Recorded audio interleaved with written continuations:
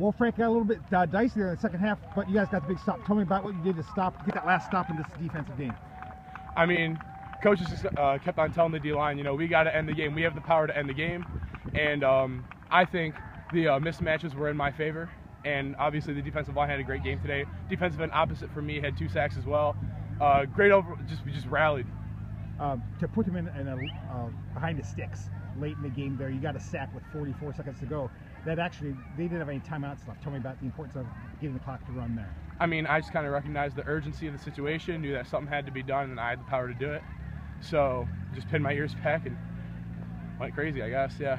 And you go out on a winner. How important is that?